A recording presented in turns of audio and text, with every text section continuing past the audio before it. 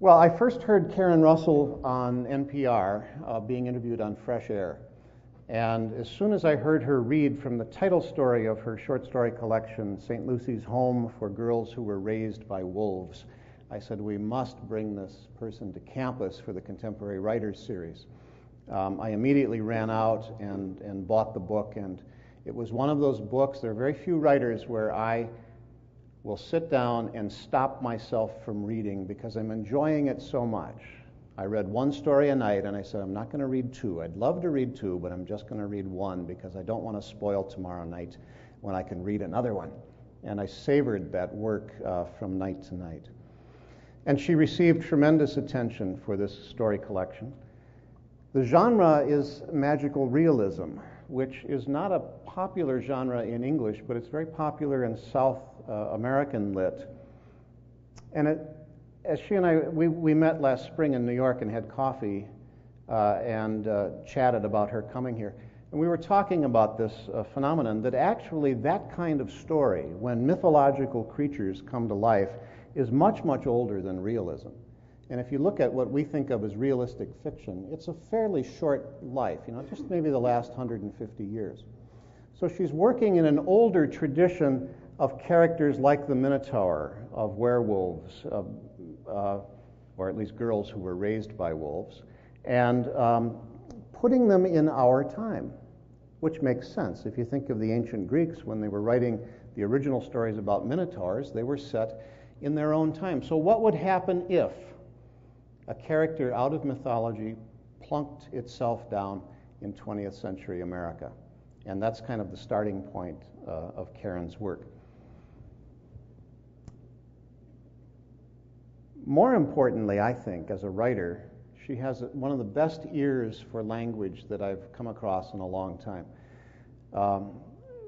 Those of us that are writers admire writers who can choose just the right word. And I found myself stopping at many points and saying, wow, that's the only word that could fit there. And so she's a technician. Somebody once said to Miles Davis, Miles, you don't play many notes. If you know Miles, cool jazz, right? Miles said, no, but I play the right ones. And I think Karen's that way in her writing. She chooses the right words. And that's important. So this collection of stories, St. Lucy's Home for Girls Raised by Wolves, was named a best book by the Chicago Trib, the San Francisco Chronicle, the Los Angeles Times. 2007, she was featured in the New Yorker's debut fiction issue in Granta, which is a really prestige British literary magazine, as one of the best of young American novelists. In the collections in 2007 and 2008 of the best American short stories, she was chosen, one of her stories was chosen first by Stephen King in 2007, and in 2008 by Salman Rushdie as one of the best short stories of those years. She currently makes her home in Washington Heights, New York City, where she got her MFA degree from Columbia University and teaches there part-time on and off. Currently, she's at Williams College in Massachusetts, one of the premier liberal arts colleges, doing a semester residency. And next fall, we'll be back at Columbia as an adjunct. I'm very excited to bring her here. I hope you will be as well. And please welcome Karen Russell.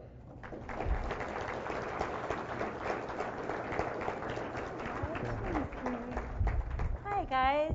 What a beautiful introduction. I feel like I want to be subsumed into the heavens now. That was just the most stunning, kindest introduction. I have been looking forward to this reading with you guys for over a year now, when I first got Gary's email. So it's like a total thrill to be here. I'm so grateful to Linda and Tony and to Pam and Gary for having me out.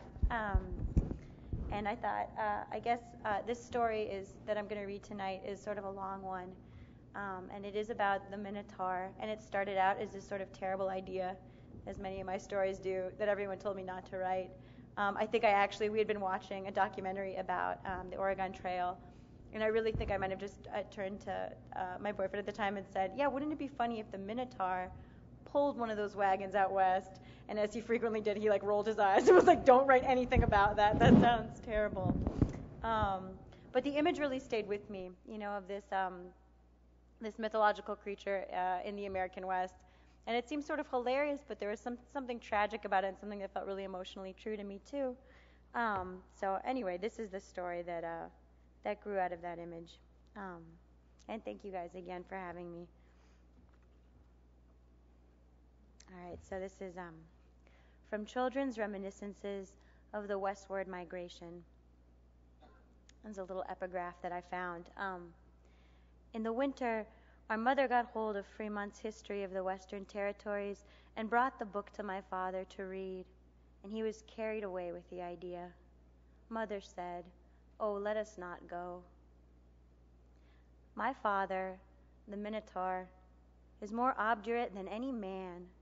Sure, it was his decision to sell the farm and hitch himself to a 4,000-pound prairie schooner and head out west.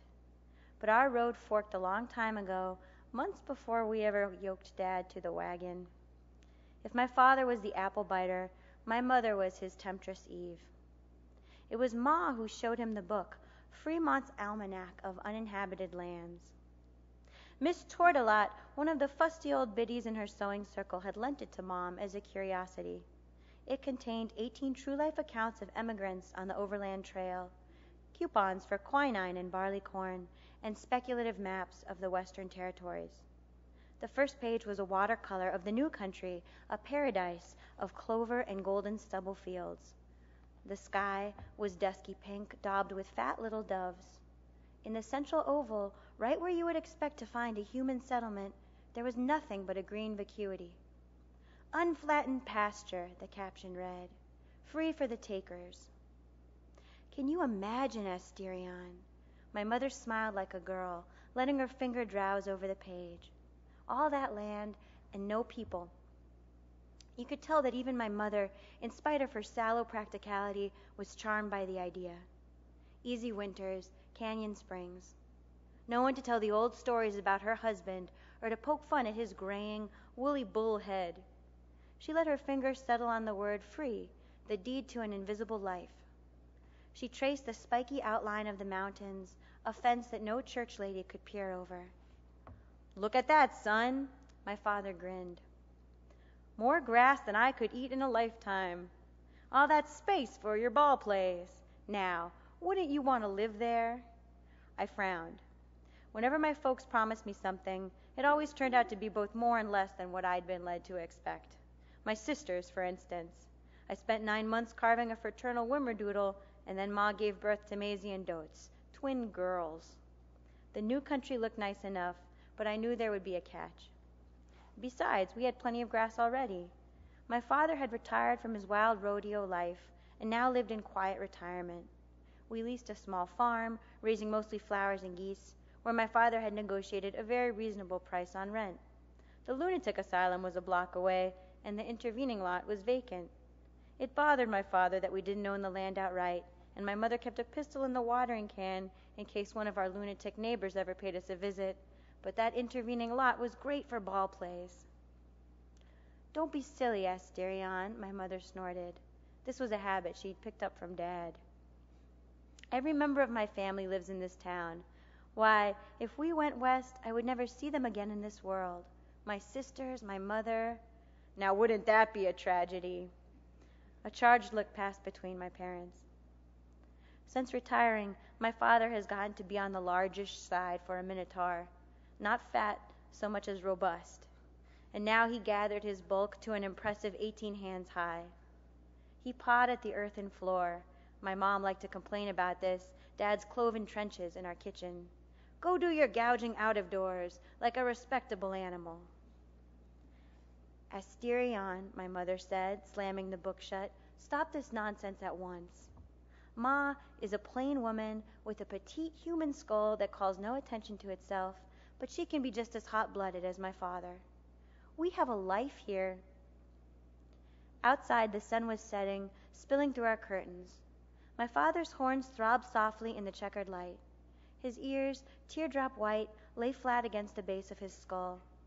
His expression was unrecognizable. Who was this, I wondered, this pupilless new creature? I had never seen someone so literally carried away by a desire before. All the reason ebbed out of my dad's eyes, replaced by a glazed animal ecstasy. If he hadn't been wearing his polka dot suspenders, you would have mistaken him for a regular old bull. And are you happy, Valina, with our life here? Have you stopped hoping for anything better? This last bit got drowned out by the 5 o'clock scream from the asylum, which set our blood curdling like clockwork. My mother winced, and I could tell that Dad had a wedge in the door. Why not make a fresh start of it? 600 acres, and all we have to do is claim it. You will be the wife of a very rich husband. Think of the children. All those unwed minors your daughters will never want for a dancing partner. Young Jacob will have a farm of his own before his 20th birthday. Asterion, my mother sighed. She gestured around her, palms up. Be reasonable. You are no frontiersman. Where would we get the money for a single yoke of oxen? Woman, Dad boomed. It should sound like much more impressive than that, as he's the Minotaur. Woman! He pushed out his flabby barrel chest. You married a Minotaur. I will pull our wagon. Oh, please, my mother rolled her eyes. You get winded during the daisy harvest. I was still rocking in the willow chair, slurping up milk. Your husband is stronger than a dozen oxen, he roared. Dad patted his ornamental muscles, the product of flower picking and goose plucking. Or have you forgotten our rodeo days? He tusked his horns at her with a brute playfulness that I had never seen between them. Then he charged at her, herding her towards the bedroom door. And my mother giggled, suddenly shy and childlike, letting herself go limp against him. I coughed and slurped my milk a little louder, but by this time they had forgotten me entirely. We have each other, he bellowed, and everything else we will learn on the trail. I was startled by this, the speed with which one apocryphal watercolor was transforming our future. A minute ago, there had been an open book and a crazy notion. We could go or we could stay, and now, not 5 minutes later, the book was shut. We were going. Simple as that. We have been on the trail for over a month now. Last night we camped on Soap Creek bottom. Down here, it's all soft green mud and yellow bubbles of light. No potable water for our stock, and barely enough for us. The weeds we suck on for moisture taste bitter and waxy. Ma's been complaining of bad headaches, and the twins have been doing most of our cooking. Basically, this means they wake up early enough to beg boiled coffee and quail eggs from the other wagons. Dotes lumps some salt into the yolk, and she calls this an omelet. Apparently, my sisters still haven't mastered the pot and the spatula, that fiery alchemy whereby raw becomes food. So help me, if I have to eat another stewed apple, I am defecting to the Grouse's wagon. We have joined the Grouse's company at my mother's insistence.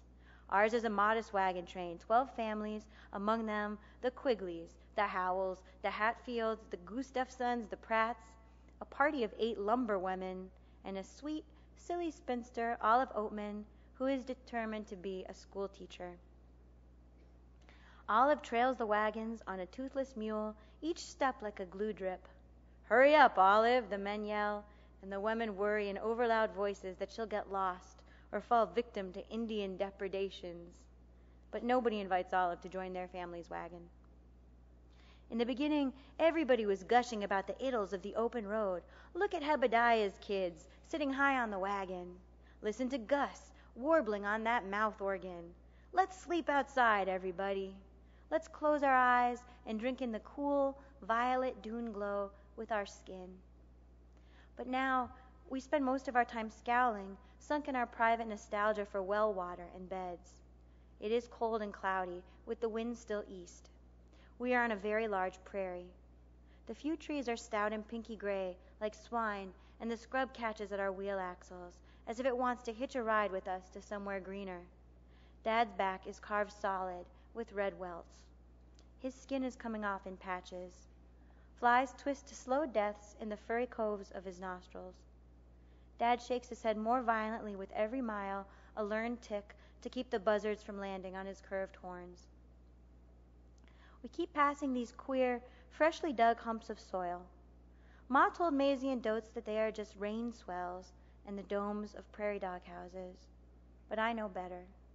They are graves. Nobody leaves markers here, Clem says, because there's no point, no chance that you will ever come back to visit the site. We have decided to count them, me and Clem, these tombless losses. It seems like somebody should be keeping score. Made 22 miles. Passed 7 graves. Everybody is coming to the grim conclusion that we have overloaded our wagons. Our necessities, the things that we couldn't have lived without just 2 weeks ago, are now burdensome luxuries. The whole trail is littered with cherished, I never know how to pronounce this word, detritus or detritus? Detritus. Heirloom mirrors, weaving looms, broken loved-up dolls. Maisie and Dotes got Dad's permission to pitch our grandmother's Empress china set at the trees. Our mother ducked the antique pestle and cried a little bit. At dusk, we entered a tall, shadowy belt of timber. Clem spotted an orange polecat sinking into the mud, nibbling at the little hand of a giant clock face. Brass kettles glower in the shadows, and empty cradles line the sides of the road, rocking soundlessly in the wind. During the day, my mother sits on the high chair, shouting instructions at my father. Maisie and Dote sit inside shelling peas. Both of my parents continue to implore me to ride in our wagon, but I refuse to. If my dad is sensitive to the weight of a china plate, I don't want to add one bone to his load. Instead, I walk in the back with the lumber women. I love the lumber women. They are widowed and ribald, and they sweat through their tongues like dogs. Sometimes they let me roll inside the deep tin wells of their hunger barrels. They ask lots of cheerful, impolite questions about Dad, which are far easier to endure than the frank horror of other emigrant children or the veiled pity of their mothers. Your pa, they holler. He the one with the... Then they scoop the air above their temples and whistle. Woo! What a piece of luck that, you children taking after your mother. It doesn't feel so lucky. Most times, I wish that I had been born with a colossal bull's head, the bigger the better. People on the trail act as if it's just as strange and even more suspicious, my seeming normalcy. We are freckled and ordinary, and it makes every mother but our own uneasy. I could be Clem's brother. My sisters look just as peachy clean as their own daughters. This seems to alarm them. They wrinkle their noses slightly in our presence, as if we are infected carriers of some hideous past. My father is doing the heavy labor, sweating through the traces, plunging into the freezing water, into rivers so deep that sometimes only the shaggy tips of his horn are visible. But he's happier than I have ever seen him. People need my father out here. In town, there was always a distinct chill in the air whenever he took Ma to birthday parties or pumpkin tumbles, barbecues especially. But on the trail, these same women regard him with a friendly terror. Their husbands solicit him with peace pipes and obsequious requests. Mr. Minotaur, could you kindly open this jar of apples for us? Mr. Minotaur, when you have a moment, would you mind goring these wolves? And I am so proud of my father, the strongest teamster, the least mortal, the most generous. Ma is too, even if she won't admit it to him. She told Luvina Pratt that he looks like the Minotaur she married before he was a father. It's hard for me to imagine staring at my dad's gray belly hair and blunted horns, but I guess he was a legend once. At the early rodeos, my mom keeps all of his blue vellum posters hidden inside her Bible. He bucked every gangly cowboy on the circuit. The Pawnee gave him top billing, the Bronco with a human torso, a chipped left horn, and a questionable pedigree. Back home, people told so many stories about my father, especially those people who had never seen him perform. They said he was a sham man or a phony bull, that his divinity had been diluted by years of crossbreeding with wild cows and painted ladies. My own cousins called him a monster. I always wished they could see my dad just being my dad, covered in goose dander or pulling a wheelbarrow of poppies. Here on the trail, people are finally getting to know all the parts of him. As for my mother, things could be better. She spends most of her time gathering twigs and buffalo excrement and saying terrified prayers with the other women.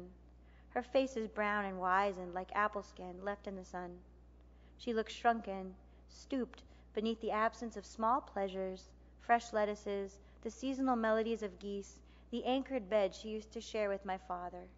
I think she even misses the asylum, its predictable madness. Ostensibly, the women meet behind the wagons to beat laundry with rocks or plait straw grass into these ugly hats. But mostly, they just make implications. "Valina, you must be so proud of your husband, pulling your wagon." Luvina smiles. "My Harold would never consent to walk in the traces." "Yes, Valina," the Quigley sisters chorus. "Why, he's just as good as any oxen." "Our husbands are going to kill themselves out there," my mother snaps. All of her wrinkles point downwards, like tiny pouting mouths. "It makes no difference if they are pulling or driving. We are going to forfeit every happiness we had for a bunch of empty scrub." "Don't pay her any mind," my dad laughed later. We were sitting on the outskirts of the campfire, watching the other men dance around its pale flames. Dad was working ancient alluvial pebbles out of his hooves and handing them to me for my collection. They are translucent yellow, pocked by lacy erosion like honeycomb. Children toddled towards our log, playing slow games of tag. The stars were impossibly bright. "Valina can't see the West the way I can. Dad claims that human women are congenitally nervous and short-sighted." "Like moles, son. If your mother is hungry for green corn, or if her bloomers get wet from the dew, she forgets all about the future. You believe me, when we crest those mountains and your mother sees the new country, listen, everything will be different when we get there, Jacob. I promise you. That much, at least, I believe." We have lived a string of dull, thirsty weeks. Everybody is irritable and looking for someone to blame. Our wagons bump along, a pod of wooden leviathans, eaten away from the inside by mold and wood-boring mites. Our road is full of tiny perils, holes and vipers, festering wounds. Today would have been indistinguishable from the 20 before it, except that Clem and I finally got a good ball play going. As soon as we got done striking camp and picketing the horses, we went exploring. Just north of the campsite, a quarter-mile downstream, we found a clearing and a shallow stand of pines.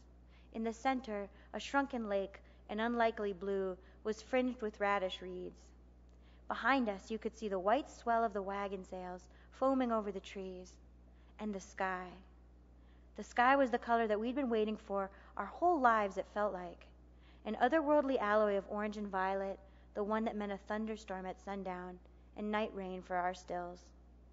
"Look," I said, pointing to the rising storm, a spider tide of dust and light. Future rain, cocooned in red filaments of cloud. "Clem, you see that?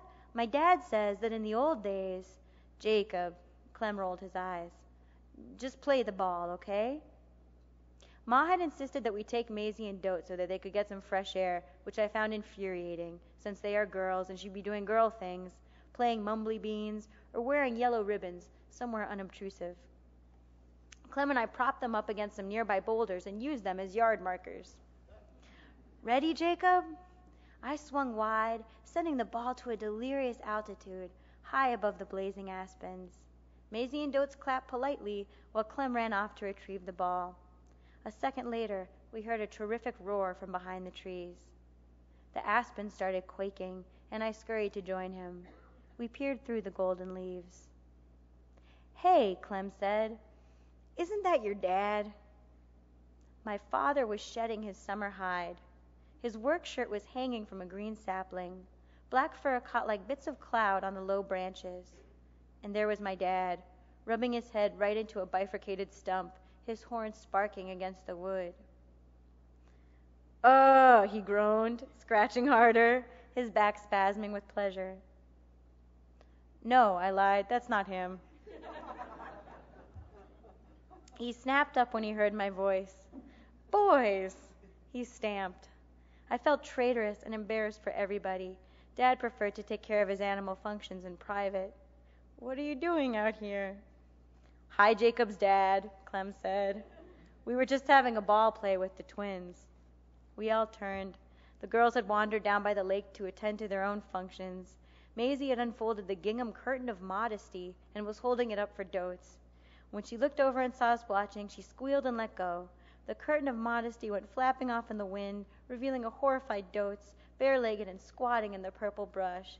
Eee! Dotes dove behind a rock. Good Christ, my father grumbled, looking away. Get your bloomers on, Dotes. On the trail, propriety is a tough virtue to keep to, even if your curtain of modesty is made of the heaviest fabric, buffalo flannel or boiled wool. My father snatched his own thick shirt from the tree and started buttoning up. He plucked at the pink, scabby spots around his ears and neck. They startled me, these hairless patches.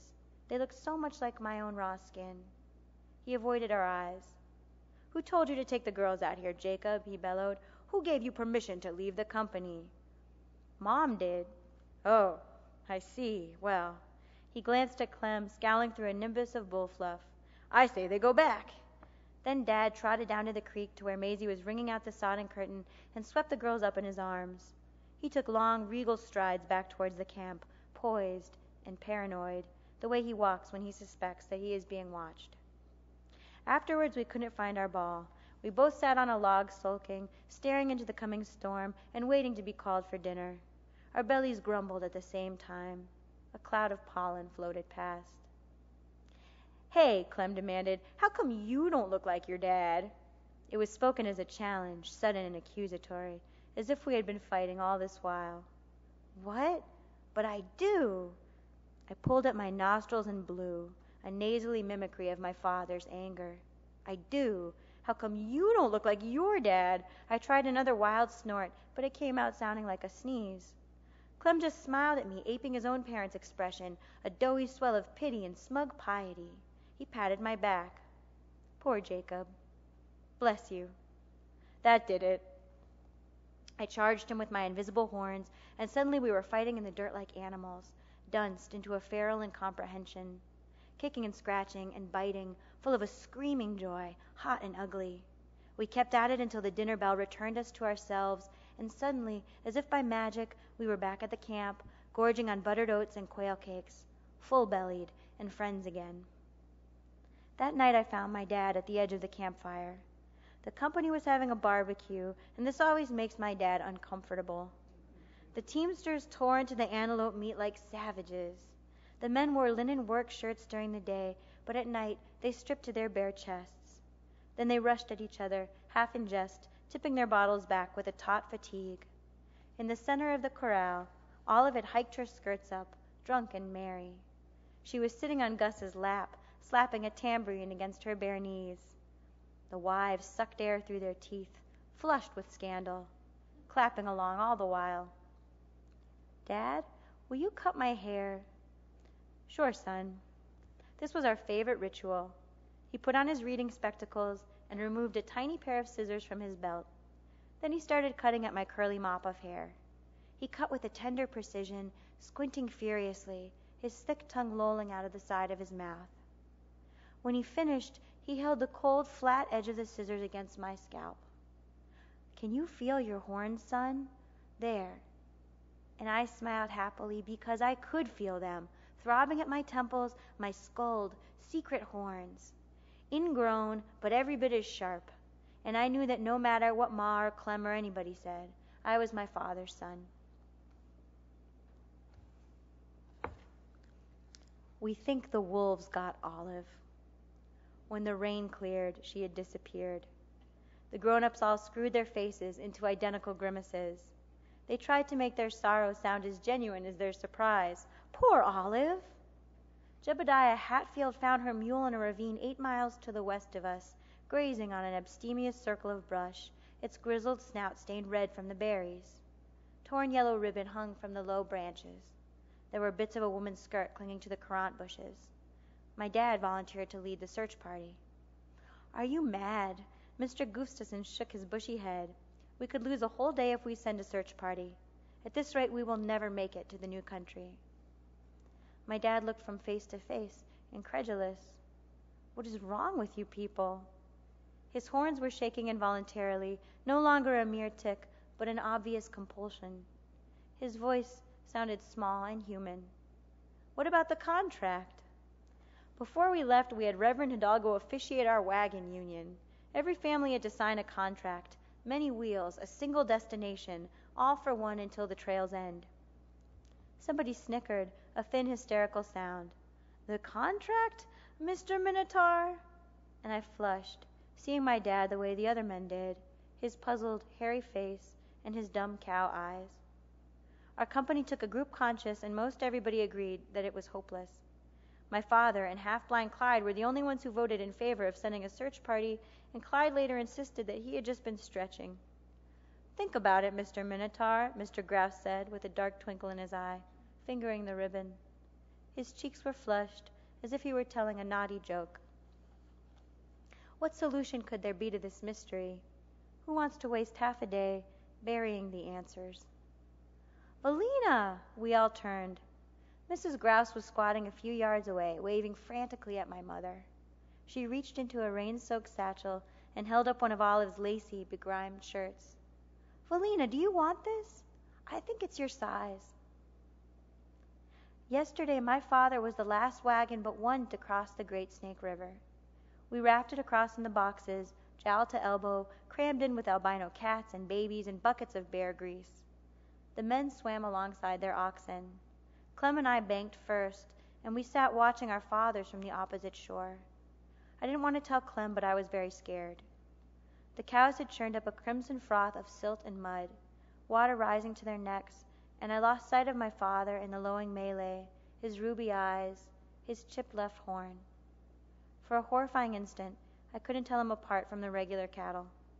I worried that the other men, preoccupied with their own stock, wouldn't know to help him if he went under. "Do you ever worry that your pa won't make it?" Clem asked carefully. His own father was struggling below us, his gumboot caught in the rapids. "I mean, to the end of the trail." I shook my head. "Nope. Of course he'll make it. My father is a legend." All my life I have believed only the best parts of my father's myth. But as it turned out, this belief makes little practical difference on the trail. Dad still got the chills and had to stop and catch his breath on a small rock island. I got a fire going, and my mother knelt in the sand, wringing the water out of the furry knots of hair around his neck. She murmured something into his wet, mud-rubbed ears. I don't think it was a soothing something. Even now, they are fighting inside our wagon. "Who do you think you're fooling out there, acting like you're immortal? I should have listened to my mother. I should never have married a Minotaur." Ma likes to talk like she could have done much better than my father. All my aunts married postmasters and prim, mustachioed mayors. "Your mother," my father snorted, between a laugh and a sneer. "You women, you're all alike."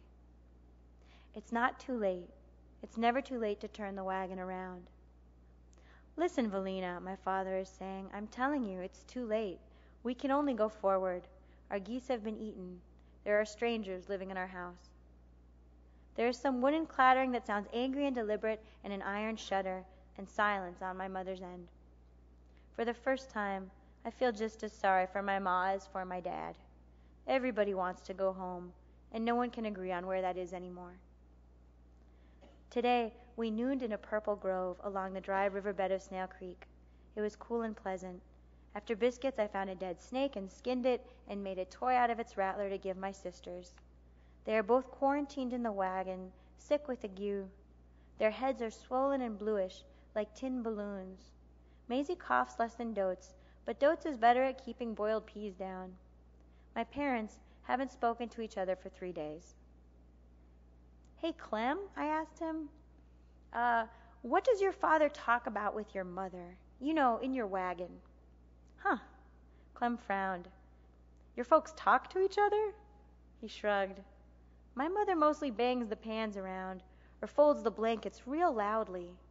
Sometimes they pray together." Without anybody taking verbal notice, in imperceptible increments, we have slipped to the back of the company. After the third time Dad fainted, Mom quietly stepped down from the high seat and slid into the canopied box. Now Ma refuses to drive our wagon. She curls up with the girls on a feather ticking, and she sleeps during the day. It has fallen to me now to drive my father. Every morning I wake up at dawn. The sky is still prickled with stars, and it will be a full hour before the first blue ribbon of smoke gasps up from the first campfire. I shake my dad awake and I help him into the traces. It's a special single yoke made to order.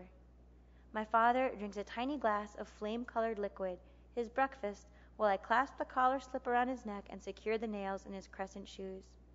Then I take the reins. I'm okay once we get rolling, but I'm still uncertain, a herky greenhorn, when it comes to the commands for stopping and starting.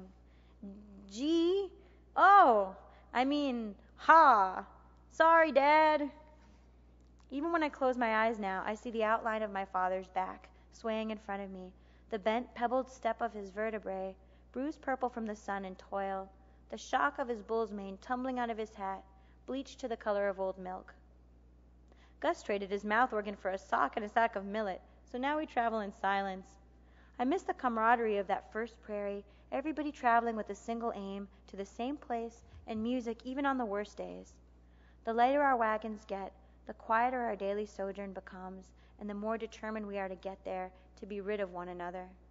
The lumberwomen are mute and sour, except for the hollow growl of their hunger barrels. At night, after we make camp, they break long bouts of wordlessness to ask for whiskey and matches and soda crackers and various other trail alms. Don't give them anything, Jacob, my mother hisses. Remember, if you give those women so much as a single cracker, you are taking it from your sisters' mouths. Lately, my parents can't seem to agree on the value of things. Last night, well after 11 o'clock, my father trotted back to our wagon, bashful and out of breath, fresh from a barter with the local Indians. Valina, open your mouth, close your eyes. I have for you a great surprise. Then he put a raw kernel of corn on her tongue and waited, beaming, for her reaction. My mother smiled beautifully, rolling the kernel in her mouth. Oh, Asterion, where did you get this? I sold our whiffle tree, Dad said proudly. He pulled an ear of green corn out of his back pocket and, with a magician's flourish, stroked her cheek with the silky husk. You what? My mother's eyes flew open, and she spit corn in his face. You did what? Then she took hold of his horns and drew him towards her, slowly, half laughing and half crying, pressing her face against the white diamond at the bridge of his nose. You did what? Dad's nostrils flared. He lowered his head and pawed at the caked dirt. I dove into the wagon and slid beneath the blankets with my sisters. The candles had guttered out, but moonlight seeped through the rips in our wagon bonnet. Girls. Maisie opened one brown eye and held a finger to her lips. Dotes had her fist in her mouth, stifling a cough. I felt proud and sad that my sisters knew enough to pretend to be asleep. Outside, our parents were still arguing. Is that what we're worth to you? My mother was yelling. $5 and an ear of green corn. Besides, you were the one who said you wanted corn. Do you even have any idea how to repair a whiffle tree? Asterion, I hope that this is some consolation to you when the wolves are gnawing on your daughter's bones. Come on, I said, loosening the cinched portal and sneaking my sisters out the back. I carried them over to the grouses, 2 wagons down. Hey, Clem, I said, can we sleep in your wagon tonight? No, Clem said sadly. No. My ma says that we're only allowed to be friends in church now. They think your dad gave me lice. He brightened. You can sleep under the wagon. We all peered beneath the hickory box. The undercarriage of the wagon was white and wormy. Light leaked through the planks, a palsied glow, sopped up by a dark mosaic of soil. In the dead center, the darkness pooled and shifted. My sister gasped. It was a clotted mass of dogs, spotted dogs, yellow dogs, swimming dogs, all huddled together for warmth. You first, Maisie said. Today I was poking at the fringes of the campfire, gathering stones for my collection, when I overheard some of the other men talking about my father. The Minotaur is spreading sucking lice to the children, Mr. Grouse said, shaking and red, with a rage out of all proportion to his insect allegation. He is titillating the milk cows and curdling our children's milk. I flattened myself against the ground and inched forward. The other immigrants were frowning and nodding. Watching them, I could see the way Mr. Grouse's anger spread from man to man, the hot, viral coil of it, a warmth the men breathed in like a welcome fever. It's enough to make you hate people. I ran off to find Clem. He was out back, catching lizards behind the corral. Howdy, howdy, Jacob. Ah! I butted him in the ribs, sharply, wishing fervently that I had inherited my dad's antlered might. I butted him once, twice, and then stomped on his buckskin shoes. What was that for? If you don't know, I am not going to tell you. I ran off into the sunset, crying hot, frustrated tears, cursing the grouses at the top of my lungs. Then I lost sight of the wagons and got scared and ran back. I hoped very much that Clem wasn't watching. When everybody was ladling soup at the bean cauldrons, I snuck into Clem's wagon. I stole his sister's dolls, the ones the grouse girls have been making out of corn husks since Fort Charity, and ate them. In my vengative fury, I forgot to remove the button eyes, and my stomach is still cramping. I hope the West is big enough for us to really spread out. It's a terrible thought, one of my worst fears, that we are going to get there and these people will still be our neighbors. 3 nights ago I was sleeping under my own family wagon, my bare arms and face covered in a fine cedar dust from the box, and dreaming about the most ordinary things, chalk and pillows and ceiling boards, pitchers of lemonade and gooseberry pies, when I woke to a hand, not my own, pinching at my cheek. "Wake up, Jacob." I rolled over, eye level with the tip of my mother's caulked boot. I slid out from under the wagon. Ma had Maisie in one arm and Dotes in the other. Their eyes looked shiny and protuberant, their throats bulged with the echo of swallowed coughs. I felt the danger, too. I sensed it with an animal intuitiveness and froze.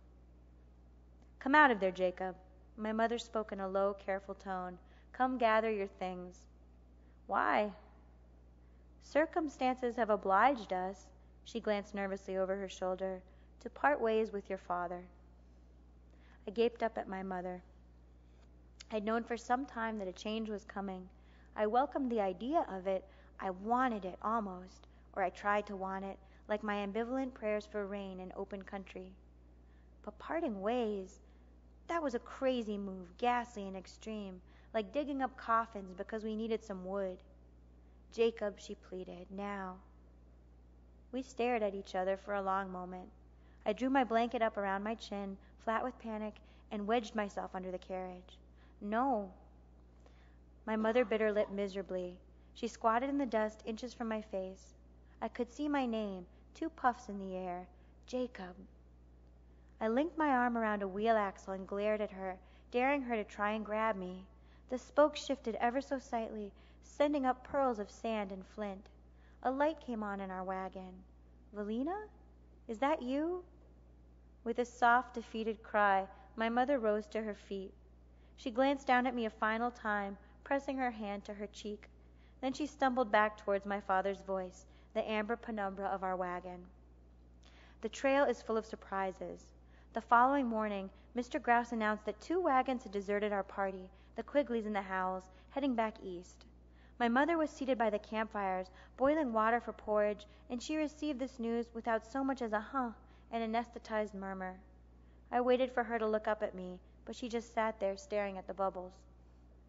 And then, just when I was at my most muddled, besieged by all sorts of flickering, waxy fears, another surprise. Through the orange transparency of our tarp, I saw my parents' silhouettes, blurring together into a single monstrous shadow. I held my eye up to a hole in the cover. Dad's head was in my mother's lap. His great eyes were shut. My mother had an iron bucket and a thin, dirty kerchief. She was daubing a whitish solution of borax, sugar, and alum on the sores beneath his fur. My father was running his long, rough tongue over her boots, licking up the lichens and the toxic-colored spores. His horns scraped against our floorboards. "I love you," my mother kept muttering, over and over, pushing the rag into his wounds. "I love you," as if she was trying to torture the true meaning out of the words. My father groaned his response. So much of what passes between my parents on this trail is illegible to me. It's as if they speak a private language, some animal cuneiform, pawing messages to each other in the red dirt. During the day, my father continues to pull our wagon. My mother hasn't spoken of that evening since. Mr. Grouse's oxen died in their traces today. They were a team, his beloved blue ribbon leaders, quick and nimble. It took 3 men to cut them loose. All I could focus on was the coiled rope, slick with blood, and the thought that Clem would probably not be interested in ball plays for a while. All the mothers shielded our eyes and scooted us towards the wagons. They said that the oxen had failed in the traces. Their euphemism to protect the youngest children. This seemed a little silly to me, since everybody had to step over a big dead ox. "Mom," my sister asked, making a paper daisy chain in the wagon, "if I die, do you promise you'll dig a grave deep enough so the wolves can't get me?" My mother looked up from her knitting with a bleary horror. "Oh, sweetheart." She poked her head out the wagon. "Are you hearing this, Asterion?" We all looked outside, to where Dad was standing in high, dun-colored grasses with the other men. They directed, while he used his hooves to tamp down some perfunctory dirt over Nimble. Lately, the men's requests have grown a lot less obsequious. Just the other day, Vilner Pratt persuaded my father to wear a silver cowbell so that the company will know when he's coming. "You have a tendency to sneak up on a man," Vilner shrugged, with an aw shucks sort of malice. "And to tell you the truth, it spooks our women." At the sound of my mother's voice, our father looked up and waved. His horns and hide have darkened to a dull yellow gray, and the skin hangs loosely from his arms. "Ma," Maisie asked, sucking on the fizzled wick of an old flare, "is Dad going to fail in the traces?" There was a time when my mother would have said no and reassured us with shock or laughter. These days, she leaves our hair unwashed and our questions unanswered. How should I know, Maisie? What can I know? "You go and ask your father that." "You go and tell your father," Ma said, her eyes glinting like nail heads, "what you are afraid of." Finally, we have reached the bluffs. From up here we can see the midway point, the alkali desert of the Great Sink. It's a tough landmark to celebrate. The Great Sink is a weird, treeless terrain. Even the clouds look flat and waterless.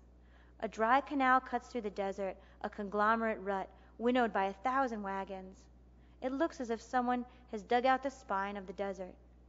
The Great Sink reminds me of home, an Olympian version of the trench that Dad used to paw in our kitchen. When I mentioned this to Ma, she laughed for the first time in many days. This patch of our journey feels like a glum perpetual noon. The lumberwomen are in low spirits. There is no wood for them to hack at.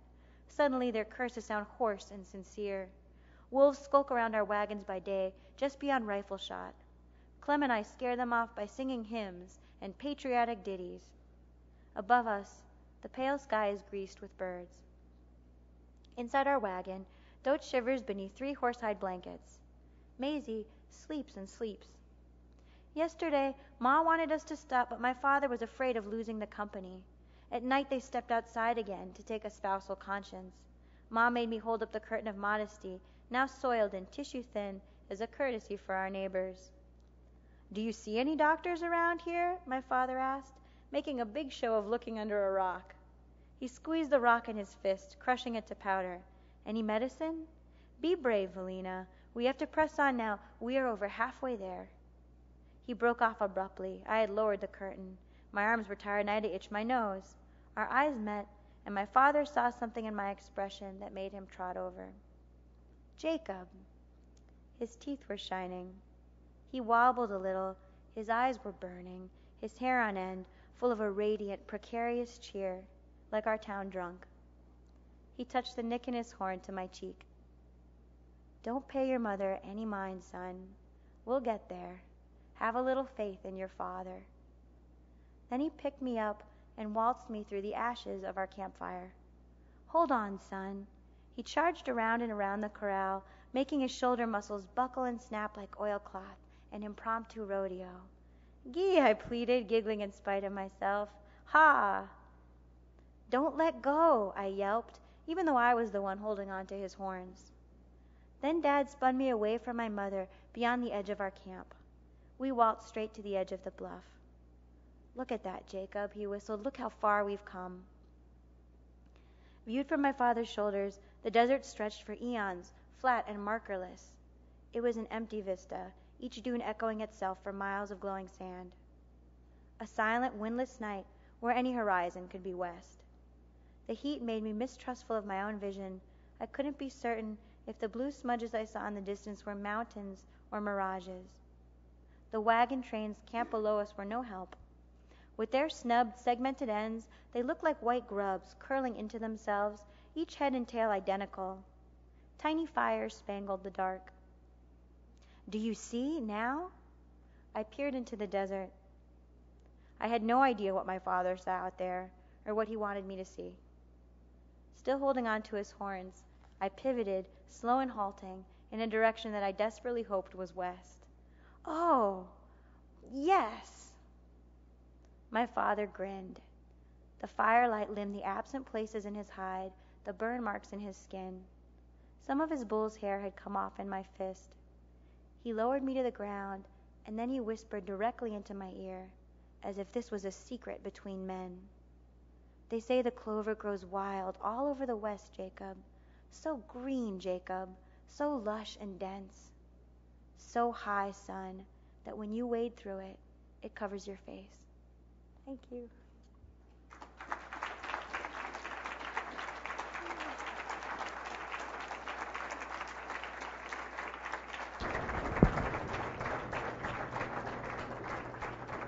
Thank you, Karen.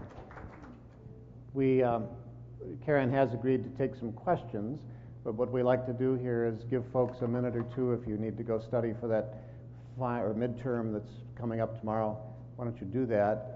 The rest of us can move forward and talk with Karen, ask some questions. On your way out, I'd like you to note that we have a fine arts day here for high school students on March 20th. If any of you students are heading home, you know any high schoolers who might be interested in theater, music, and creative writing here at Aquinas, let them know about this and grab a flyer on the table. Books are for sale in the lobby, and Karen will do some signings if you wish. So let's give about a minute. Folks who want to talk, come on forward. Thank you. That was wonderful. Oh, sorry, but then I couldn't stop. Then I was like committed. I was like, oh my God. I'm sorry. It's a great story, though. It sustains itself. You know, you hear like slow plays, you're like, why am I making people listen to this? But I always try to edit my style. Would you like to use the handheld or come up front? That makes me nervous. Does it? All right, well, stand back there then so we can hear you. Okay. I Pop feel your water safe bottle here. if you need it. Yeah, I feel like I have handles. Behind the bulletproof. Okay. I'll do the Phil Donahue thing, if you all remember that cultural reference, and run around with the microphone. But why don't we begin? I have a question to begin, and that is, what in the world is a hunger barrel? I made that up. I know, but what is it? I mean, I figured you did, but tell us about it. I guess I picture, I made like lumber women. What are those? So you were, I sometimes there's just like this sonic joy that I think I just pictured these like, these thick-necked, strong, coarse women like rolling these barrels. And something about the hunger barrel, I guess I picture just that's their food storage. That's just what they call it. So they have these deep tin barrels. I have 3 quick questions. Do they get there? And what's a pumpkin tumble? And where did you do your research for this story? So I can't answer the first one. I'm sorry. One of the reasons I break there, which was really frustrating to a lot of my own grandfather, read one of these stories online, the whole story, and he was like, those wily jerks, you got to buy the magazine to see how it ends. And I was like, no, it's over. He was like, they're real smart, So for some reason, it's to me, this story is so much about getting to this precipice. I hope they make it, but I'm sort of pessimistic about it. But just sort of that plateau, of that kind of emotional plateau, I wanted to get them there and then break there. But for the second one, the pumpkin tumble, I read this book. That's the research question too.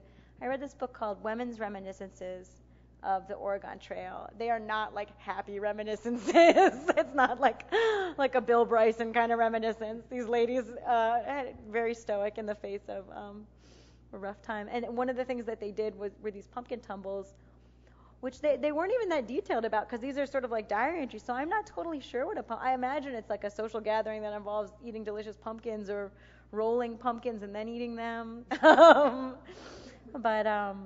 Because the diary entries, I guess because they're like on the Oregon Trail, so they don't have a lot of time to embroider, so it's just sort of like, child died, went to pumpkin tumble. So they're pretty economical entries. So that's where a lot of the names, and it's sort of, if any of you are Oregon Trail historians, I apologize, because a lot of it's imagined too. But a lot of the like the oil seed and the names for cloths and stuff like that was from that book.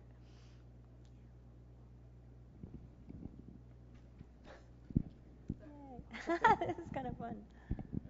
Okay, is there a reason why you leave so many stories open-ended? Like, you just want, like, come on, just tell me what happened. So, like,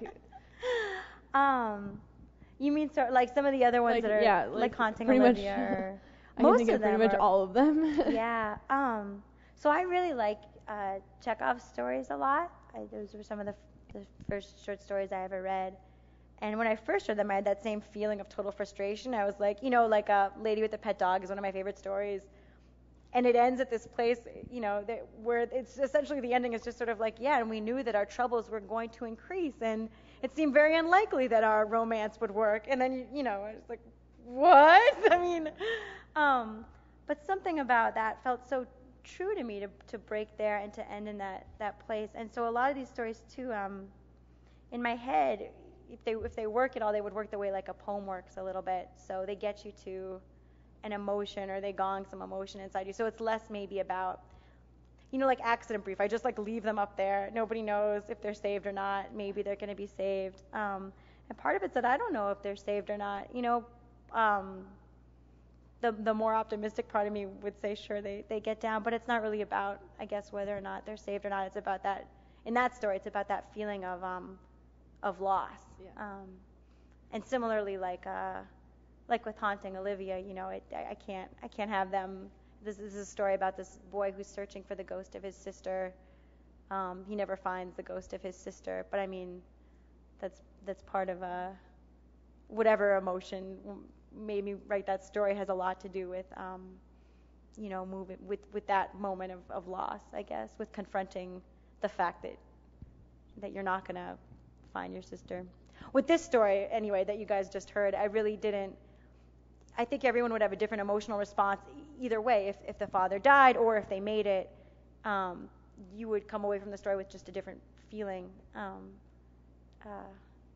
And the feeling of the story for me was sort of watching a parent deteriorate and being confronted with, this idea, the legend of them that you've been weaned on, and then the reality of the world that you're living in. I don't know if that was kind of muddled. My question is, obviously your stories, like this one that you read tonight, are very made from like a very fascinating imagination, and I was wondering if you could tell us, like, if you had an inspiration or like a mentor that like drove you to draw, like write in this direction, or if it just comes from like your imagination itself. Oh, thank you. I was not very good at sports as a kid. At all. I wasn't good. I failed at like many pursuits, like tennis, piano. There's like a long list. But I was very anxious. So I really liked to read. And my parents were like, you keep injuring yourself and others, but you're good at sitting in the corner and imagining stuff. Go do that. So I believe that was when I began to hone when I had like just gotten hit in the head by a dodgeball like for the 12th time, and decided to read Robinson Crusoe instead or whatever. I think I just read really omnivorously as a kid. Like I would just eat books, and that was like my big pleasure. And I think, I would try to write these really realistic stories, like Raymond Carver type stories, and they were just uniformly so bad. And I couldn't even say, they just sounded like stiff, fluorescent lit. So somehow these sort of like more whacked out kinds of stories let me say something that felt emotionally true to me, and I think that's kind of why. And also just the pleasure of like invention was I would read these sort of fantastic books as a kid. I would read like Tolkien and just want to be able to do that myself, to create a whole world. So.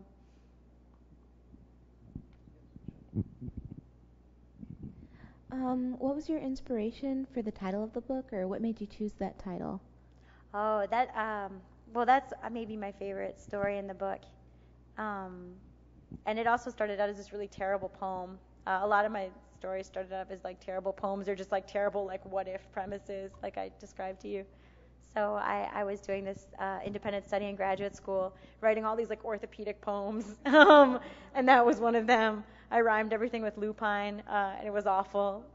So I was encouraged to abandon this poem, like on a doorstop.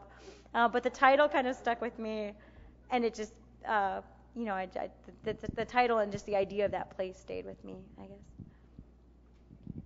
I was wondering if you have a trick for when you can't think of any more ideas. Oh, that's never the problem. I think the problem would be that I have like too many impossible ideas, or just, ideas that aren't gonna. The trick, I think, is like getting them, downloading them in a way that makes sense to other humans. But reading is great. There are people that if I'm really stuck in the writing, like I'll go and read 100 Years of Solitude. I don't know if you guys, that's one of my favorite books. And there's this opening passage where the father takes his son to see this ice. And that for some reason that always is helpful to me if I'm really stuck. Yeah. Hi there. I'm a big fan of mythology, and one thing that I've seen recently is Guillermo del Toro's movies. Yeah, I love where, Pan's Labyrinth, Hellboy, he's like, well, what if we take the idea of a satyr seriously and, Right. put it in real life or something? And so I was just wondering, with this idea of magical realism, are you using these creatures, these animals, these nonsensical ideas, are you using them as allegories to point out something else? Or are you just saying, what if we actually took them seriously? What if you give them a fair treatment? Oh, I think that the pleasure for me, I don't know how other writers work. I never start out thinking like, I might not be intelligent enough to do that, thinking that I'm going to have some agenda or some allegory to point out our foibles or whatever. So usually it is just what if, and it's sort of like the joy of being like, I really want to make a world where it's possible that you can marry a minotaur, he can take you to the American way, he can get you to California.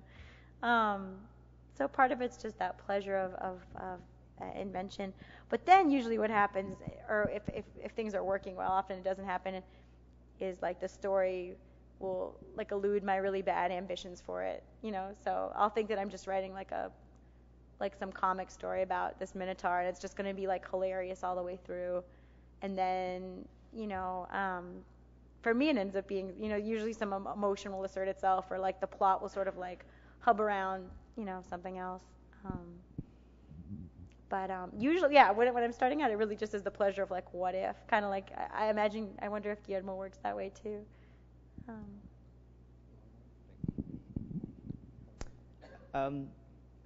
This is kind of a personal question for some authors, especially ones who are very experienced in different areas. But say for someone were to come up to you, like just out of nowhere, and ask you, what is the purpose of writing fiction, stuff that obviously hasn't quite happened, stuff that you pull out of your mind there. Right. What would you attach a purpose to for writing that kind of material? Well, I could tell you why I read fiction, which I guess is sort of a roundabout way of saying why I would want to write it. I read to feel less alone. So especially when I was a kid, that was a huge thing to encounter to have this really intimate interaction with somebody else's consciousness. And these are people like Jane Austen, who haven't been with us on this planet for a while, and it was almost just like a cult experience where to have something that you've felt or suspected is true, to have that like spine tingle that you get when you read something that feels deeply true, but that nobody else has articulated for you out loud in your life. So I think that kind of connection, and that kind of connection that can really span, I was just teaching Beowulf, and it's amazing how modern that poem feels to me. So there's some charge about that I really enjoy, like feeling like this is a truth that I have always suspected, and it's being returned to me by this author. I had no idea that I even knew this. I've read this thing, and now I know it, explicitly. And I think also there's also like an escapist pleasure, like it's a joy, the way like a film or whatever is a joy to like live in someone else's world for a while. I think we have time for one more question, yeah. Karen, and then people who want to sign book signs can go up and talk with Karen. Elizabeth. Hi. I'm wondering if there's a particular reason why so many of the stories are told from a child's point of view. Oh, I was just telling John, who I don't know where he is now. Yeah, I tried for that not to happen. At a certain point when I was like, I'm working on a collection. And I was like, oh, they're all told from the point of view of 14-year-old boys. I'm like, well, that's weird. Maybe it would be good to have, like a woman who's a nurse or something, like something normal and adult. And so the story I just read, I tried to tell from the Minotaur's point of view, and it was so truly just atrociously bad. It was like the worst sci-fi kind of thing you can ever imagine. Because I don't think I wrote a lot of these stories when I was like 21 to 23, and I wasn't great at the terrain that felt like the most real to me still was sort of like that brink between childhood and adulthood. That was like the green territory. So trying to imagine like my way into like a 40-year-old like nurse in New Jersey, like I just couldn't do it, I really, like I was like, well, we're eating pasta and having dilemmas. Like it didn't really work out. Felt pretty flat. So and that was just the voice that told me the stories. And I tried to do third-person voices because sometimes first person can feel kind of claustrophobic. And that was the voice that I could like joke in or invent in. And I think that's changing a little bit now. But at that time, anytime I would try to like detour and do an adult story, I would find my way back to that. There's sort of like a similar voice to a lot of them. And that was just what I was working in at the time. All right. Let's give Karen another thank you. Thank you guys so much for having me. It was a pleasure. Tomorrow, 12:30.